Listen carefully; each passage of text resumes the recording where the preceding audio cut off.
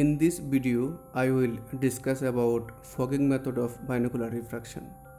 Let's start with introduction.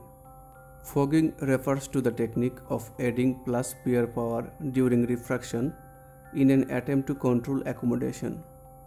The goal is to move the focal point in front of retina. Now let's study about principle. When a hyperopic eye has left undercorrected, then when accommodation is relaxed, light focuses behind the retina and the vision is slightly blurry. Here in this figure, this is undercorrected hyperopic power due to which image formed behind the retina. The patient accommodates to see better.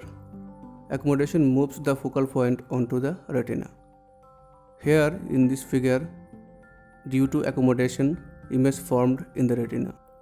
Now we fog the eye by adding enough flash power to move the focal point in front of the retina. Here in this figure, this is fogging power due to which focal point move in front of retina. If the patient accommodates now, his vision will get blurrier instead of clearer. Thus, accommodation is discouraged.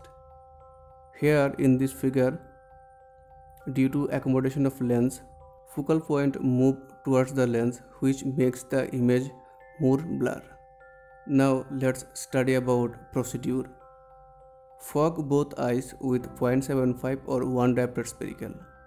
Direct patient to view 2 to 3 lines above the best vision.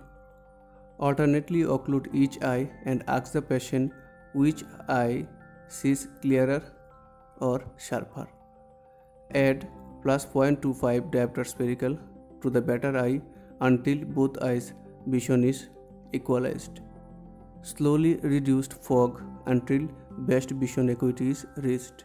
In the next video, I will discuss step by step performing subjective binocular refraction. Stay with Smart Optometry.